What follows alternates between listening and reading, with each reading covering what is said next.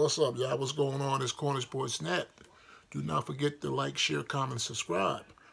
Now, some of y'all might have already heard this. Raiders coach John Gruden has just been fired.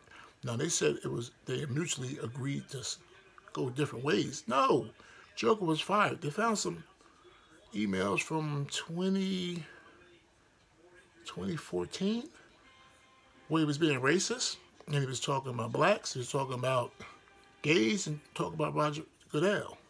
So it was not no isolated incident, him just talking about DeMaurice Smith. So in 2021, that's not going to be tolerated. It's not going to be tolerated. So they fired John Gruden. Now, he has a contract for over $100 million. I don't know if he's going to be able to collect that $100 million. But you can't talk like it's the 1970s and 1980s. You can't do it. Not in 2021. Now, some of you will say, well, the emails were from 7 years ago, 10 years ago. It doesn't matter. It's a new day and age. You cannot talk about,